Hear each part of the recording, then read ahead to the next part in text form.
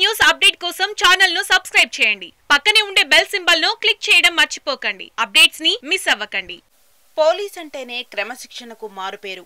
సమాజంలో ఏ చిన్న తప్పు జరిగినా సరిదిద్దాలి. కానీ వీరే నేడు అడ్డదారులు తొక్కుతున్నారు. న్యాయం కోసం వెళ్లిన మహిళల పట్ల కొందరు అసభ్యకరంగా ప్రవర్తిస్తుంటే మరికొంతమంది పీకల్లోతు మద్యం తాగి వీరంగం సృష్టిస్తున్నారు.